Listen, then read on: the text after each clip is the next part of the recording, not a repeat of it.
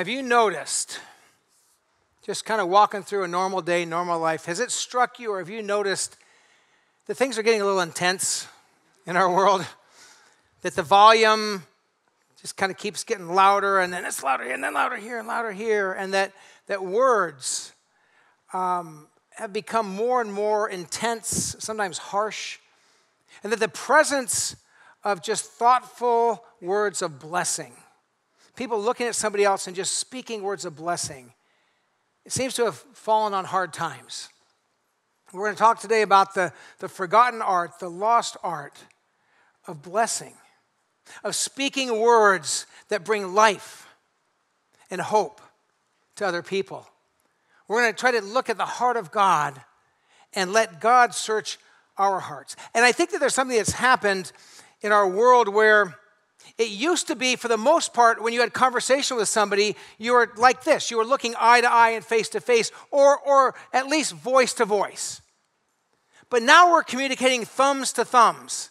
You know what I'm saying? It's like, take that, send, and now we don't have to see the person to see their response and their expression when we tweet this or when we text that or when we give a comment on something. Sometimes it doesn't even have our name behind it.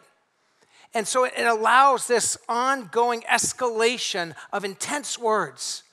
And I think it sort of limits or kind of keeps us from really speaking words of blessing. As I was thinking about this, I went to Jake. Jake's a member of our staff here, and he does a lot of our online stuff, just a lot of different things. Jake has got a lot of ministry that he does here at Shoreline. But I asked him if he would just go online and find me some real text messages that reflect kind of this growing tension between people. And he responded back to me. He said, I looked at lots of real online texts, and most of them you can't use in church. You can figure out what that means. But he basically said a lot of the texts are not ones you can use. He said, but I found, he sent me 12 little real text messages as things that I might be able to use to share with you to give a picture of kind of where the world is at. 5 of those 12, I decided I couldn't use in church. And these were the nice ones. These are the nice kind of tough ones. But there were 5 that I found that I thought were, kind of fun or at least creative in their thoughts. And yet also they show kind of the tone of our day in our world. And so here's the first one I thought was interesting. It said, the person says, do you want to be the sun in my life? Yes. Kiss, kiss, kiss. Good, then stay 92,935,700 miles away from me. So mathematical, kind of interesting, but a little bit tough. Here's one between a dad and a son. Hey, Dad, I'm sorry to tell you this, but I'm dropping out of school. Dad responds, that's okay, son, just remember one thing. What's that? I don't like pickles on my Big Mac. Kind of a fatherly, kind of tough statement. Here's another one. This one just was, I just told someone that they were my least favorite person. Then I thought about you and changed my mind. And now I just wanted you to know. So a retaliation. I hope you get hit by a train, kissy face. And the response, I hope you explode. Kind of, honest, but a little harsh. Here's another one. Any plans for tonight? No, loser. And the last one says, hey, long time no talk. Let's keep it that way. These were the friendly, harsh ones. These were the church-friendly, harsh ones. But the bottom line is this. We live in a time where being critical, being negative, being harsh, I think has become easier and easier and probably more and more acceptable. And the idea of looking at another human being and say, the Lord bless you. The Lord keep you. The Lord make his face to shine upon you. Bringing words of blessing from the Lord of heaven. It seems like something kind of out of place. But God is the master artist. God is the one who speaks blessings. The Bible tells us that while we were sinners, Christ died for us. Before we even thought about him, while we were rebels against God, he gave his only son. God speaks words of love and blessing and draws us to himself. He so loves the world that he gave his only son. And we want to learn from God. We want to look at the God who made us, the God who is beautiful in all ways, and learn from the one who is the master artist. And we want to say to God, I hope this is your prayer. God, help me receive your blessing and help me become a conduit a channel of your blessing to others. Lord, that's our prayer today. We just pause as we prepare to open your word, as we prepare to learn together, and we pray, oh God, that in this ever increasingly intense world where so many words are so harsh, may we become people who paint a picture. May we become artists of blessing in our homes, in our schools, in our neighborhoods, in our workplaces. May we overflow with your blessing because we're so filled with it. Teach us this lesson today and make us your artists in this world. We pray this in your name, Jesus, and for your glory. Amen. Well, we're going to begin where we begin every week in this series, Movement 1, the Master Artist's Plan. We're going to look at the God who made us, the God who loves us, and we're going to get a picture, a vision of God who is the master artist of all good things, including blessing. That God is the one who offers us a vision of blessing. So if you have your Bibles, turn to Numbers chapter 6. It's in the Pentateuch. The Pentateuch is the first 5 books of the Old Testament. Genesis, Exodus, Leviticus, then Numbers, where we are right now, Deuteronomy. So if you have your phone or your tablet or your Bible and you want to turn to that, we'll have it on the screens as well. But Numbers chapter 6, we'll begin in verse 22. And what's happening here is that God is speaking to Moses, who's leading the people. And Moses' brother Aaron is the high priest, and his sons are becoming the priests. And so he's saying to the priest and to the high priest, to these leaders, he's saying, I want you to be a conduit of blessing. And so I want you to listen to these words from Numbers chapter 6, beginning in verse 22. The Lord said to Moses, tell Aaron, who was his brother and also the high priest, tell Aaron and his sons, this is how you are to bless the Israelites, my people, God says. Say to them, the Lord bless you. The Lord keep you. The Lord make his face to shine on you and be gracious to you. The Lord turn his face toward you. Not his back, but may God turn his face toward you and give you peace. Now listen to what comes afterwards. So they will put, God says, so they will put my name on the Israelites, on my people, and I will bless them. At the end of the day, the point is not that Aaron or his sons or you and me have all this power and all this blessing to give, but God does. And God says, I will pass my blessing through you to others. That's the message today, that we would recognize the blessings of God and that we would be a conduit, somebody who passes on those blessings to others. Even when we don't feel like blessing, God says, I do feel like blessing. So if you're here and you're a follower of Jesus, I mean, you've come to the cross, you've confessed your sins, you've received Jesus Christ as the one who came from heaven, lived, died, and rose again, and you've accepted his grace. God says, I bless you, and I want my blessing to flow through you. If you're here today or you're online today and you're not yet a follower of Jesus, this is part of what it means to be a Christian. So if you're thinking about becoming a Christian, it's like, well, part of that is going to mean that what we talk about today is something God would want to become part of your life. That you would become someone who would bring the blessings of heaven to other people. And so I just want to ask a question. What should we notice about blessing in this passage? When you look at Numbers chapter 6, verses 22 through 27, particularly verses 24, 25, 26, the words of blessing that are to be spoken by God's mature believers over the lives of others. Just notice some things like this. Bless. God says, I want you to bless. You be somebody who speaks and brings and lives in a way that brings the blessing of heaven on other people. And that's amazing that God can not only bless us, but bless through us. And then may the Lord keep you. Part of this blessing is, listen, may God watch over you.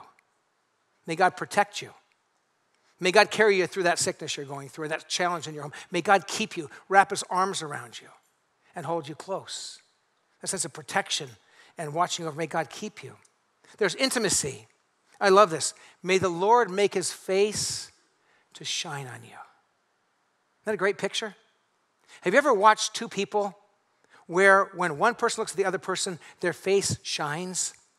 It's radiant. They love that person so much. There's so much delight that when they see them, they just light up. Have you ever seen that? I get to see that regularly because when my wife looks at me, her face lights up. I'm not always exactly sure why, But Sherry has told me this, and I know it's true. She's told me, she says, Kevin, there's times where like you'll go off to church, you'll go to work, you go to church, and we sometimes we'll ride together, but sometimes because we both work at the church here, sometimes we'll ride together, sometimes she'll come later. But she says, like, you'll go to church sometimes, I'll come in my car. She says, I'll come like 20 minutes later. She says, when I see you like in the hallway or something, she's like, I'm just like, oh, there's Kevin, there's my husband. And I'm like, and she said other people tell her that they see that on her face. What an amazing thing to have a person who lights up, their face shines on you. Well, guess what? May the Lord's face shine on you. God delights in you. He delights in his children.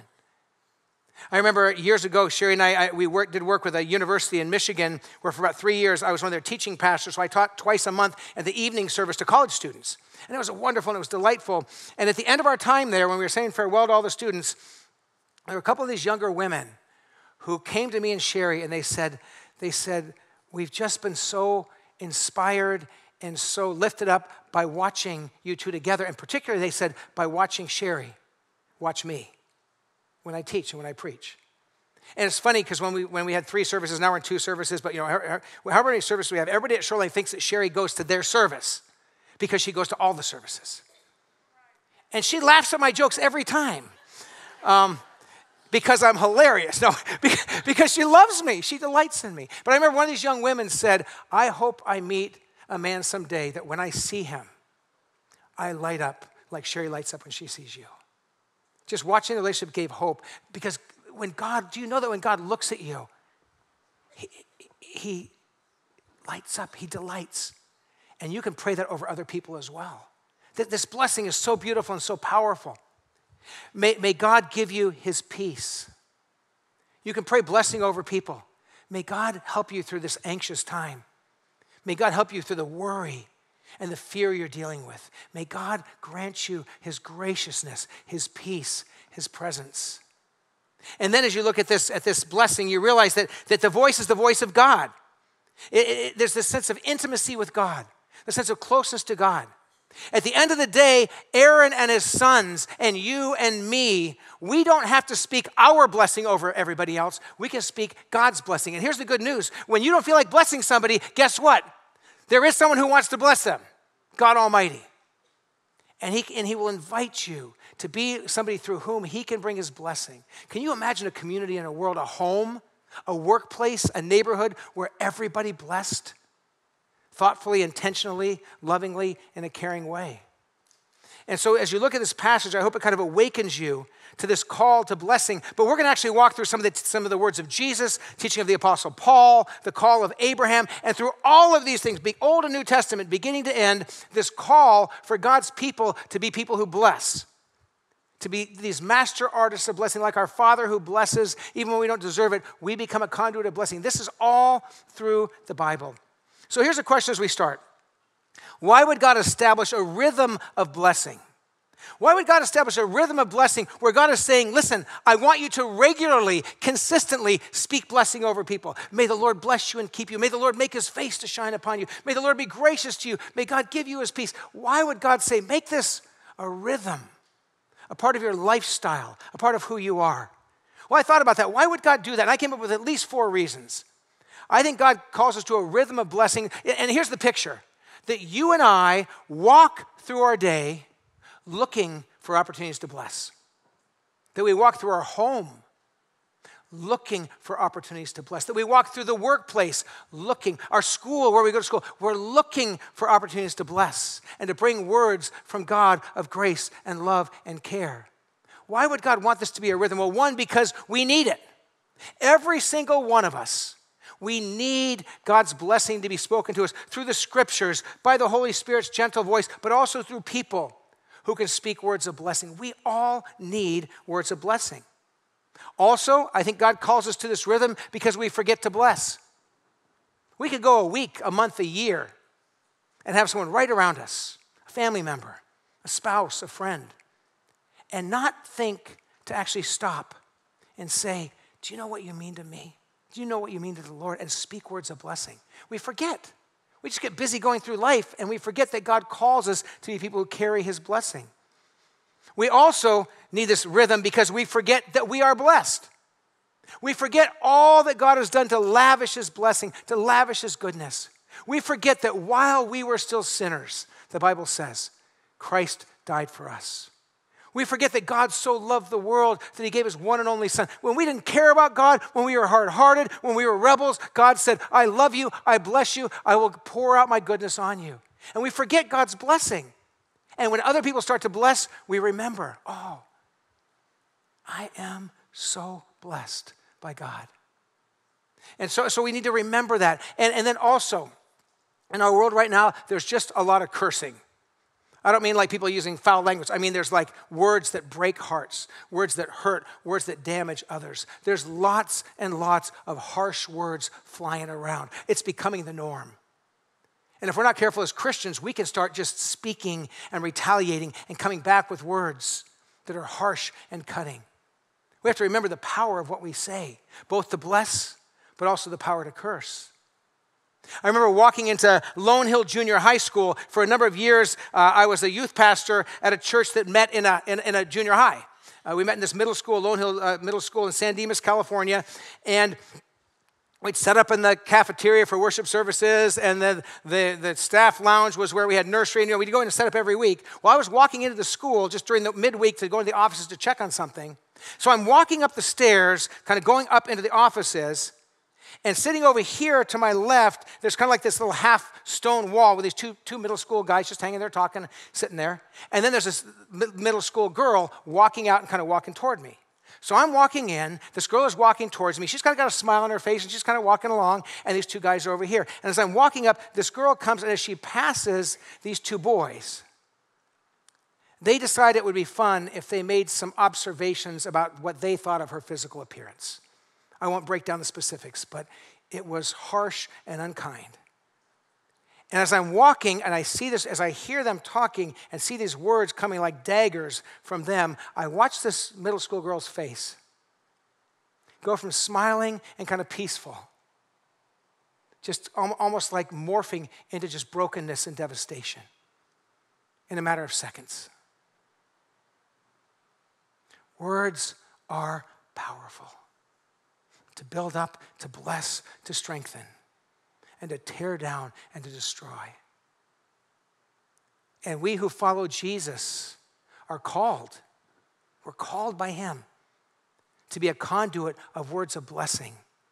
And you're going to find out sometimes to the most surprising people. Maybe words of blessing sometimes to people that we might not naturally bless. Proverbs 12:18 says this, there is one whose rash words are like sword thrusts. There are some people whose rash, thoughtless words are like sword thrusts, but the tongue of the wise brings healing.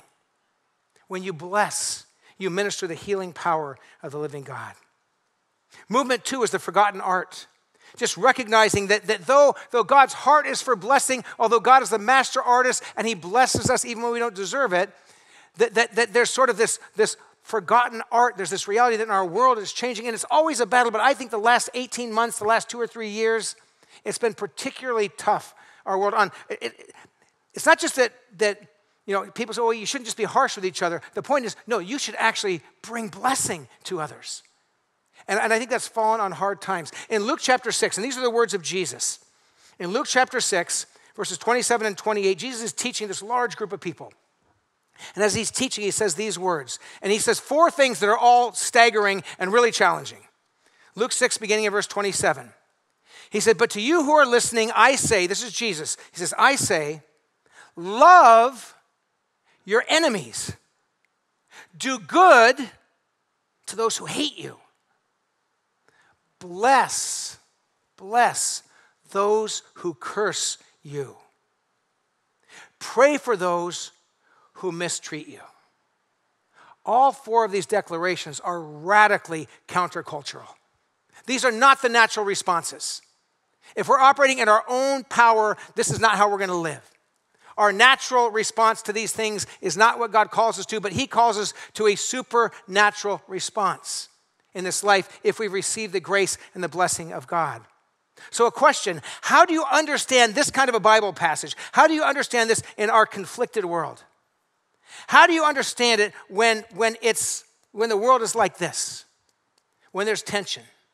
We are in a time right now of tension over all kinds of stuff. Over the last 18 months, It's like wave after wave after wave pounding on the beach of our lives with new things to be conflicted over. And if you agree with me, you're on my side and I like you. And if you don't agree with me, you're kind of the enemy. I've seen families torn apart. People aren't speaking to each other over all kinds of different things where there's a difference of opinion. There's a difference of view of things. There's a different view of how the world should function. But as Christians, we've got to battle against that temptation to be sucked down that road and to become part of kind of the way the world is functioning.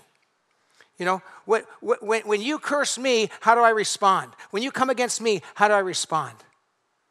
Now, I think for every one of us, if you're a follower of Jesus, you can say, well, there's my natural response, and then there's the supernatural response of God's power in me. And so can I do a little pastor confession time?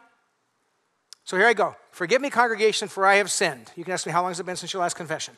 How long? Okay. And I can say, okay, it's been only about, I confessed in the last service. And there's not a day that goes by that I don't come before God and say, God, I want so much to live for you. I want so much to follow Jesus, but it's hard for me and I'm struggling. I'm learning. I'm taking steps, but it's challenging. And I can give you a confession right now. When people curse me, when people come against me with a curse toward me, my natural response is not, may I bless you? Can I be totally honest? And if somebody curses and attacks and is vicious to someone I love, it's even harder. I'd rather someone attack me than attack someone I love. And I'm just telling you, my knee-jerk, my natural response when somebody curses, when somebody attacks, when somebody hurts me or someone I love is not to bless. Am I the only one? Okay, there's at least a few of you that are with me on this, okay? I mean, I'm just telling you, it's a challenge. It's a growth area. And there's two wonderful theological words that Christians think about when we think about our salvation and our walk with Jesus. And those words are salvation and sanctification.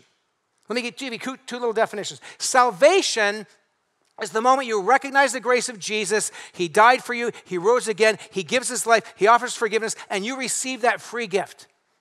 Salvation happens when you receive Jesus and you become a child of God. You are saved by his grace. You are part of his family. It happens at that moment. Sanctification is growing more and more to be like Jesus. That doesn't happen like that. That happens through a whole lifetime, over and over and over again as we learn to be more like Jesus. I feel like I've learned I think there was a point where when somebody would attack or curse or be cruel to me or someone I love and their words would be harsh or whatever it was, there was a time when my response was kind of like, okay, I'm bringing it back at you and about twice as much as you brought to me. Even when I was a young Christian. I mean, that was like my response. And God's given me a gift with words. And so I can bring words to bless, but I can also bring words that cut. And then the Holy Spirit over the years and over time is challenging. And so I think we're all on this journey. So some of you might say right now, boy, if somebody curses me, I don't think I'm ready to bless them yet. Maybe what I can just do is keep my mouth shut. Keep my thumbs inactive from responding back. You know, how do we respond? You might say, I'm not ready to bless yet, but I need to not respond in like kind. That's the sanctification journey of becoming more and more like Jesus. As we walk through God's word today, as we hear God's invitation for us to become people who bless, even bless those who curse us, that we would open our hearts to what God wants to teach us. I know for me in those moments when somebody attacks, when somebody is cruel, when somebody brings their behavior or their words are like a curse to me or to someone I love, the best thing I can do is just stop and not respond, because if I respond immediately, my response is almost always wrong. I'm just telling you. If I respond immediately, it's going to be my natural response, not the supernatural work of the Holy Spirit. So just to kind of hold back before I respond. And then what I try to do is I just turn my eyes to Jesus. And I try to picture Jesus as he was bearing the cross and bearing my sin and bearing my shame. As Jesus looked at the people who had driven the nails into his body and said, Father, forgive them. They don't know what they're doing. That's a blessing. Father, forgive them. They don't know what they're doing. When I understand that in all of my rebellion and all of my sin, when I was an atheist and when I thought nothing of God, he loved me and he called me. He was just calling me to himself and loving me. I have to keep my eyes on Jesus in those moments because I want to respond like Jesus. And if my eyes are on me, I'm going to respond a whole lot more like me than I'm responding like Jesus. Romans 5:8, and I shared this a moment ago, but Romans 5:8 says, but God demonstrates his own love for us in this. while we were still sinners, Christ died for us. The greatest act of blessing, the sacrifice of Jesus, came when we were sinful and rebels. God didn't do it because we deserved it. He did it because he loved us. And when we know him, we start this journey that's going to last a lifetime of learning to become people who bless even when we're cursed. And Jesus knew what that was like because he was cursed by people and he continued to bless. Movement number 3 is we just recognize that the picture is marred. In our world, things are mixed up, things are upside down. And yet God continues all through the scriptures to call us to be people who bless. So we looked at in the book of Numbers, Old Testament, the Pentateuch, there's this call, speak this blessing over the people. We look at Jesus in Luke, and Jesus says, bless those who curse you. Now look with me at Romans chapter 12. And in Romans 12, we're now looking at the Apostle Paul's teaching, inspired by the Holy Spirit. But remember, the Apostle Paul, as he writes these words, inspired by the Holy Spirit, when he writes these words, the Apostle Paul, as he served Jesus, was beaten, abused, lied about 5 times. They strapped him up, and they knew that if they lashed somebody 40 times, they would die, so they did it 39 times. That happened to him 5 times. 195 scars on his body from being beaten. This is the guy, inspired by the Spirit, writing these words. So he's not talking about theoretical stuff. He's talking about the reality of trying to live for Jesus in this world that is so broken and where the picture of God's vision has been so marred. Romans chapter 12, beginning in verse 14. The Apostle Paul writes these words. Bless those who persecute you. Read those words. Bless those who persecute you. When Paul was persecuted, he was beaten with rods. He was strapped up. It wasn't just like, oh, they didn't smile at me. They weren't friendly. He was persecuted. And he writes these words inspired by the Holy Spirit. Bless those who persecute you. Bless and do not curse. That recognition, the natural response is if people persecute or curse you, curse them back. No, bless, don't curse. Rejoice with those who rejoice. Mourn with those who mourn. Live in harmony with one another. Do not be proud, but be willing to associate with people of low position. Do not be conceited. Man, there's a lot there. But that opening line, bless those who persecute you, bless and do not curse. This is just a high, high calling. And right now in our world, that's not the knee-jerk response. Right now, retaliation. You curse me, I curse you back. You attack me, I attack you back. And it's just like boom, boom, boom, retaliate, retaliate, retaliate. He's like, well, where does it end? For followers of Jesus, as we grow in faith, as we grow in sanctification, and again, for some people right now, you're like, man, if somebody attacks me, my immediate response, let them have it back. Maybe your starting point is just saying, Lord, let me take 10 seconds before I respond. Let me consider, just keep my mouth closed, or not texting back, or not responding back. Let me ask the question, how do I not curse in response to a curse? Some of you are going to say, I'm not ready to even think about blessing right there. Lord, just give me strength to not retaliate, right? Maybe that's your starting point on that journey of sanctification. You walk down that road and eventually you're saying, maybe I can find, think about even in your mind the category. Someone has just persecuted me, cursed me, come against me, or someone I love. Could I even dare to pray, Lord, is there some way I could bless this person? Doesn't that sound almost crazy? It's like, wait, that's just not how people function. No, but that's how God, the master artist, functions, and that's what he calls us to. It's a high calling. It's a huge challenge, but we have to be open to it and respond to it. Here's another question. Why do we often respond out of our natural frustration and not supernatural grace? If you're a Christian, why is it?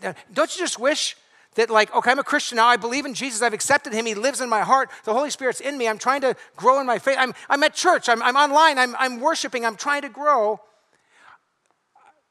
Why don't I just, when something like that happens, why don't I just respond just like Jesus? And here's my theological pastoral answer. I don't know. I don't know how all that works. I know it's a journey of growth. I know with time, you might learn to more and more respond in a way that honors Jesus and blesses others. But you won't. You can go 2 weeks, 2 months, 20 years, a lifetime, and not change at all. Or you can decide today, Lord, I want to grapple with what it means to be a person who blesses. Maybe your starting point is this. I don't know if I'm ready to bless people who curse me, but maybe I just need to start blessing people who love me.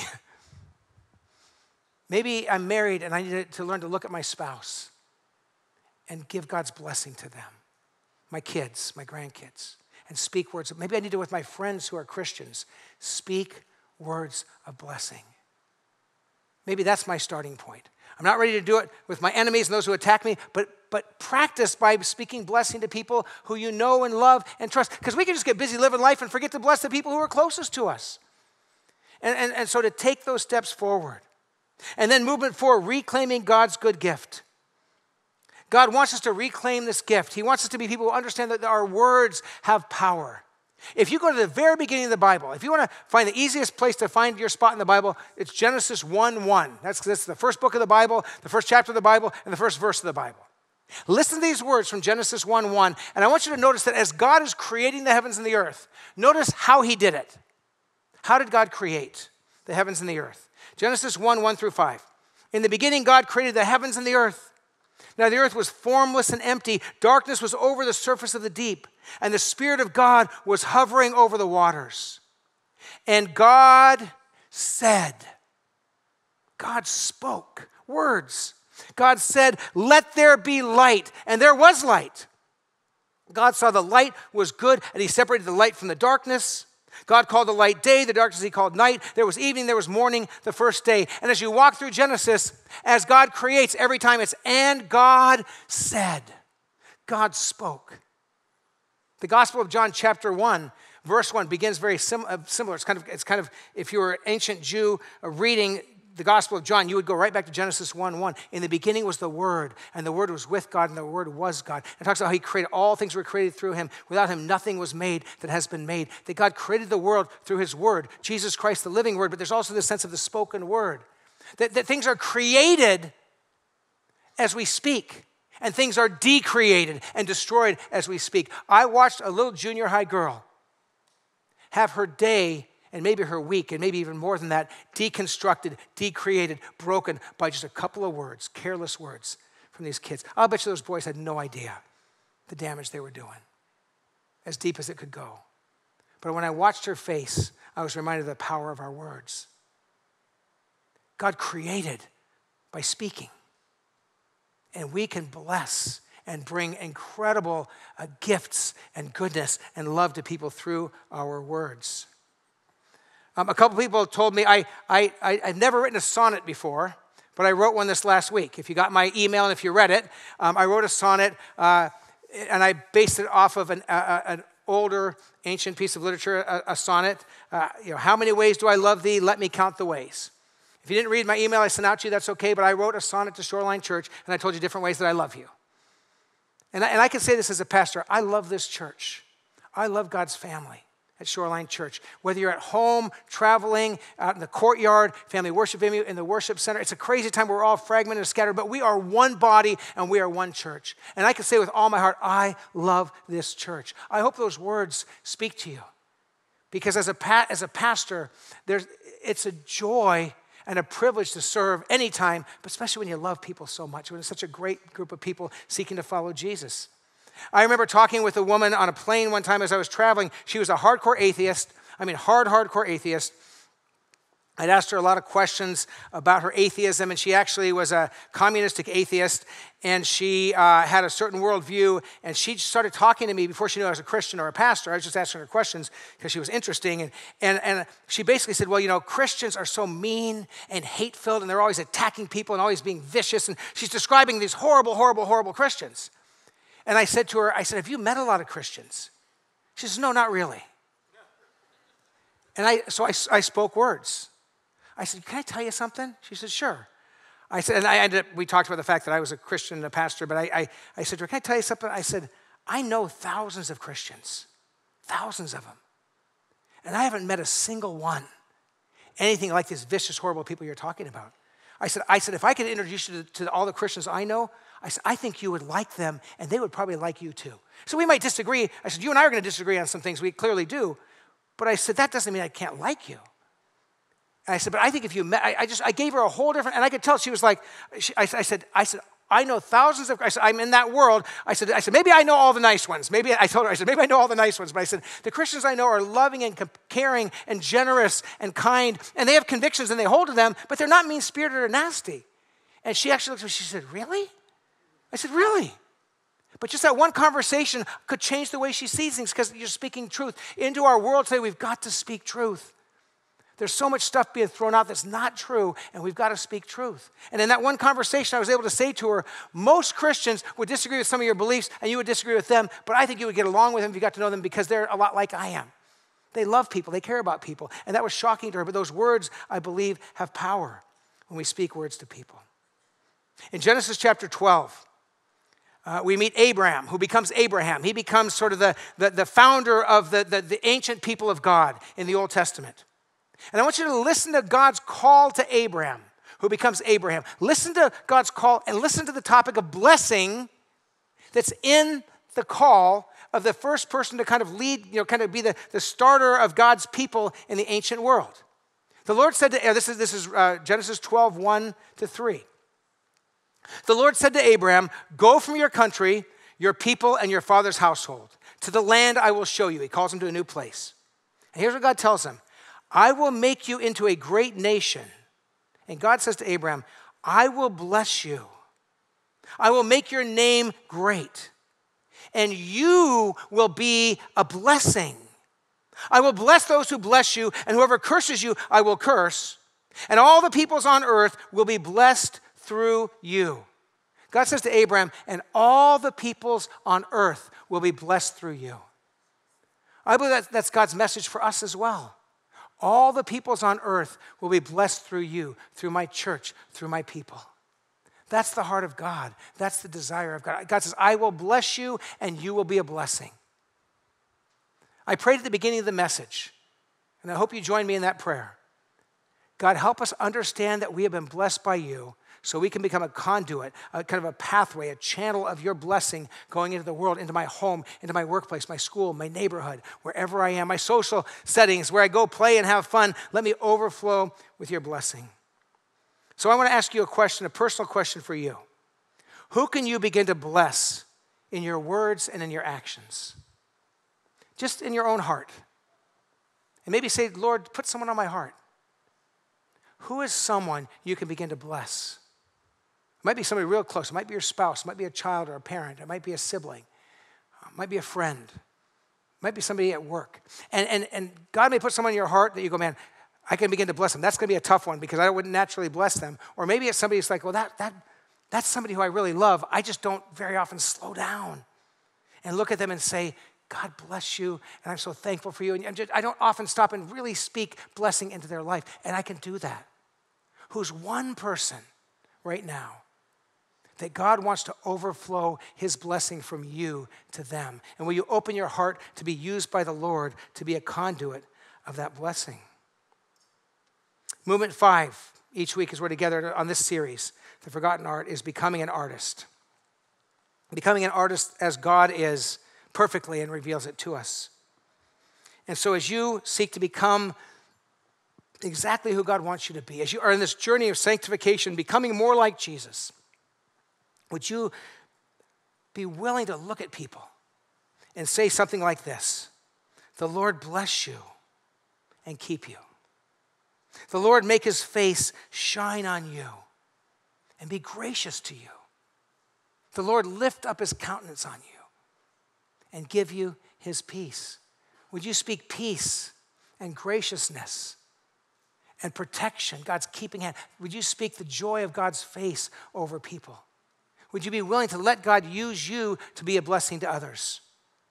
How could your home, neighborhood, workplace, church, everywhere you go change if you consistently bless others in the name of Jesus? How would our world change? How would our community change? How would our relationships change if we consistently said, God, I want to speak words of blessing. I want this to be part of my life. I had the privilege of watching a family who lived like this. It was a family, it was a pastor who I got to know when I was in seminary. So when I was doing my master's work, and Sherry and I were in school with him, doing our master's work together, Ken Corver was his name. And Ken Corver had been raised by a dad. and a mom who spoke blessing to him. As a matter of fact, his dad, every time he left the house, his whole life growing up, would place his hand on him and say to him, "Ken, the Lord bless you and keep you. The Lord make his face to shine upon you. The Lord be gracious to you." And his dad would speak Aaron's blessing over him every time he left the home. And Ken and his wife Lisa did that with each of their children every time they left their home. They would place their hand on them. When the kids were going to take off, they said, "Come here real quick." Give them the blessing. And Ken actually even told me that a couple of his kids would get to the point along the way where they're just kind of like, "Oh, Dad, can I bless me again?" But he said when they got a little bit older and they moved out, when they come back home to visit, when they leave, they'd say, "Dad, come here. Do it. Give me that blessing." So Harold Corver poured blessing into his children, including Ken. And Ken became my friend during my master's program, and Ken began to pour blessings into me because that's all he had seen his whole life. And so Ken, who's my same age, and we talk on the phone probably every 4 to 6 weeks, and we talk and pray together, we compare notes. He pastors a church down in LA that I think it has 11 services on a Sunday in 4 or 5 different languages. You think we got it complicated here, man, they got it complicated there. But Ken, when I talk on the phone, at some point, every time we talk, he'll say, "Kevin, can I share something with you?" And I know it's coming. And then he'll say this to me. He'll say, "Kevin Harney," he calls me my first and last, he goes, "Kevin Harney." He'll say, "Do you know how much God loves you?" He said, "Do you know how proud your father is of you? Do you know that God delights in you?" He's my age. He's not like this old guy. He's my age, but he just speaks these words. And every time he does it, my heart just melts because I need to be reminded, just like you do, of the blessings of God. And I hope to live that out because Harold impacted Ken and Ken impacted me. And I hope I can impact other people by speaking words of blessing. And God delights in that. God calls us. There's this forgotten art of blessing. And so memorize Numbers 6, verses 24, 25, 26. Memorize that short blessing. Get it in your heart and your mind. Speak words of blessing often to people whenever you can. Text words of blessing. I had somebody text me between services and said, "I just texted 2 blessings, one to an easy person to bless and one to a challenging person." I didn't ask any more details. But that today, between services, they said, "I just texted 2 blessings." Make sure your actions reflect your words of blessing. When you're speaking words of blessing, make sure you live in a way that blesses people. Keep your words and your actions and your blessings in line together so that our lives are consistent. And I just want to challenge you that you would hear this invitation, hear this call, that God would say, that we would look at God and say, "God, you blessed us when we didn't deserve it. You loved us before we loved you. God, you speak blessing to us every single day. May I so receive that and be so filled with that blessing that it overflows to others." And maybe for me right now, it's just that when something hard happens, when somebody's tough, I don't just retaliate. I learn to slow down a little bit. Maybe I'm going to start blessing people who are easy to bless that I should have been blessing every day. I just wasn't noticing, And maybe I'm getting to the point where I'm ready to bless someone even when they're coming against me. I'm willing to speak the blessings of God to people and to live in a way that blesses people. And what difference could that make? Lord God, this is our prayer today. And Lord, it's a simple prayer, but it's a really huge prayer. May we recognize and hear your blessing from the scriptures by the still small voice of your Spirit through people in our lives who speak blessing to us in your name. May we receive those blessings and be filled with those blessings. And God, may we then become people who just naturally, consistently are looking, that we're walking through our days looking for opportunities to bless others. May we begin today, and may that carry us through all of our life. Let your blessing flow through us to others for your glory, that we could put your name and your blessing on the people around us.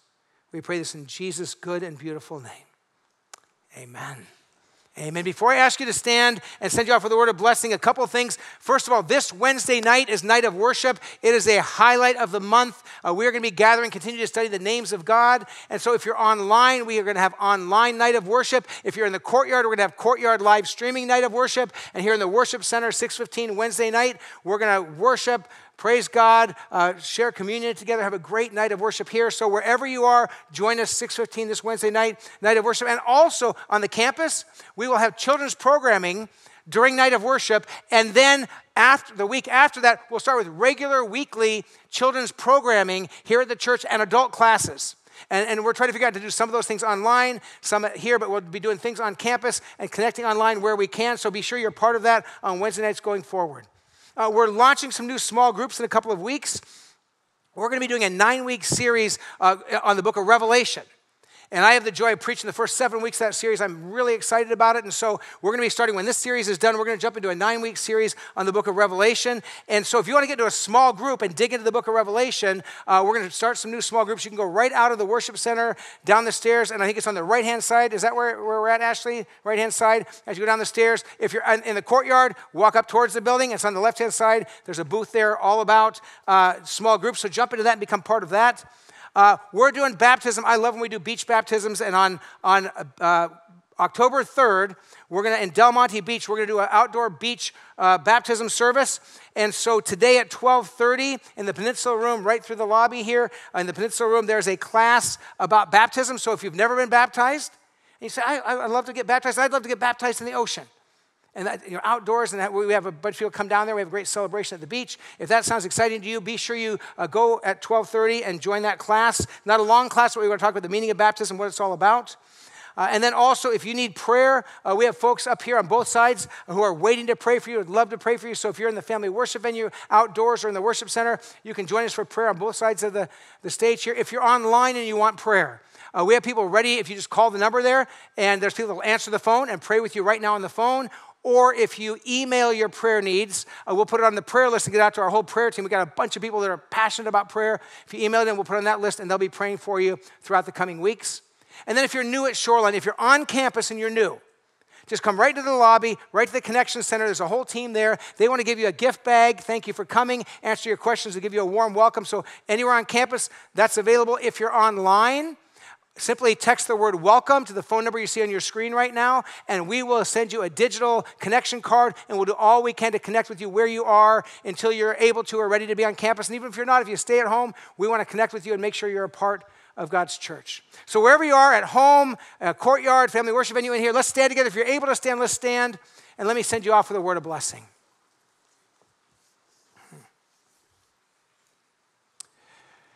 As we close our time together, may you open your heart and your ears to hear the blessings that God is speaking to you. As you read the scriptures, hear his words of blessing. As you talk with other Christians and they have the courage to speak blessing, receive those words of blessing. As the Spirit speaks to your heart, receive those words of blessing. And then, wherever you go, all the time, keep your eyes open and your heart open. Say, Lord, pour your blessing through me.